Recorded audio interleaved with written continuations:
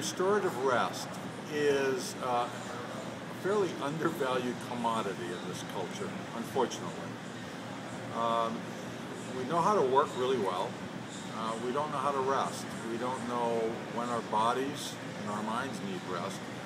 But it's a valuable commodity in terms of what it does for you. In other words, it makes you feel good. And my favorite phrase these days is it's good to feel good. So the old adage was, I work hard, I play hard. Well, maybe some days it might be a good idea to not play so hard. Maybe what your body needs is to simply rest, to simply take it easy. Now, I know for a lot of folks that's difficult to do. It's like, well, I got a list, I got these things I got to do, you know, there's so many experiences I could have, I got these friends I want to be with, but at the same time, you are the center of all that. So if you don't take care of you, who else is going to do that?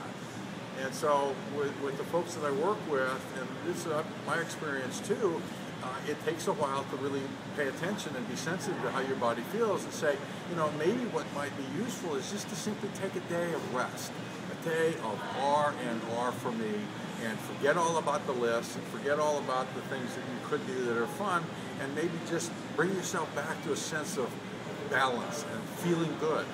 And then that whole platform takes off into the rest of your life in terms of what you can do and what you can accomplish, but occasionally just being able to back off and do something that's as unproductive as you possibly can. Maybe it's just reading a good book, you know, taking a walk by yourself, turning off the phone, disengaging from the technical world, and just simply being as quiet as you feel comfortable in doing so, and letting yourself be a slouch, letting yourself, give yourself permission.